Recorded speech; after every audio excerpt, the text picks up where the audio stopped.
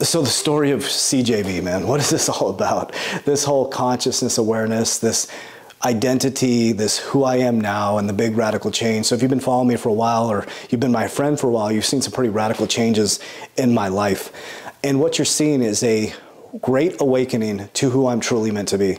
The guy who sits in front of you right now, the first time ever in my life, I can look in the mirror and say, I like you, JV. I like who you truly are. But that was a journey to get there. Many of you may know my story. 17 years ago, I committed suicide on December 18th, 2006. But why would I do something so selfish like that? The reason why is because from a conscious awareness level, I did not know the power, the absolute power that was embodied inside of me.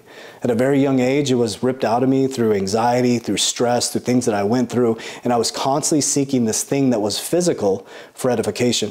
So it's been a pretty wild process since that suicide, 17 years, to really find who I truly am. And I hope that by telling this story that you, as a man or a woman, can see yourself in this process and know that when I finally realize that there is nothing, absolutely nothing in the physical world, nothing in the physical world that was going to fix me, that everything was internal and everything was inside of me. Until I discovered that, I was chasing this esoteric thing that does not exist.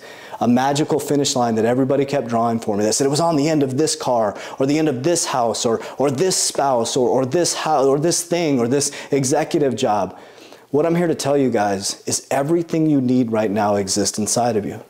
And every single one of you is one of the chosen ones. There's not one special group of people, not one special religion, not one special star seed that come down that is the chosen one. I don't agree with that at all. I think that every single one of us came here for a reason. Every single one of you is extremely, extremely important.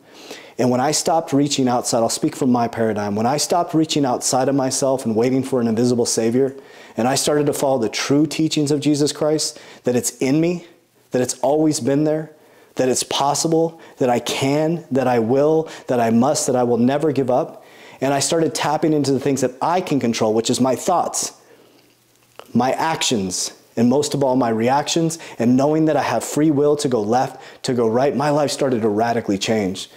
So as you go through this process, an awakening process, and you're probably watching this because maybe the algorithm picked it up that you are in that process, or maybe you're really low right now and you think that it's not possible for you, I'm telling you, I'm walking, breathing, living proof that it's possible. I was a drug addict 17 years ago, committed suicide, and now as I sit in front of you today, I truly love myself, and I truly, truly love you. So I hope that by me telling these stories on this channel, I'm going to start to be more open and transparent about my spiritual walk, the things that I'm doing to open up myself consciously to a whole new reality of expansive consciousness. But I want to tell this story because I see so many people walking around looking for an answer. It's right in front of you guys. Every single day you look in the mirror, it's possible. And I really believe that's what Jesus was teaching. I think they inverted a lot of his teachings and tried to make you think that it's some invisible sky in the sky that's going to strike you down with lightning if you're a sinner. Okay? They're trying to make you think that you're not worthy, that you're not enough, that it's not possible for you, when the truth is it is. The things you went through as a child, the things that you've experienced, those were all for you to transmute that darkness into light. So as you sit right now, you have a choice. You have free will. You can think it's possible, or you can think it's not. You can take action, or you can just sit there.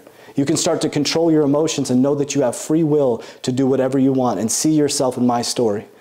But I hope through this channel and I hope through these videos that you'll see that it's possible for you.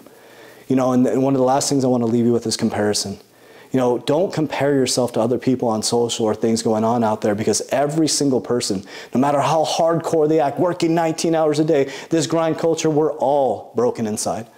We're all working to battle ourselves out of this thing that we call life up into the light. And I'll tell you what, you make the path to the light difficult so the weak and weary will not fall. And you're not weak. You are powerful, you are strong, you are worthy, and I truly love you.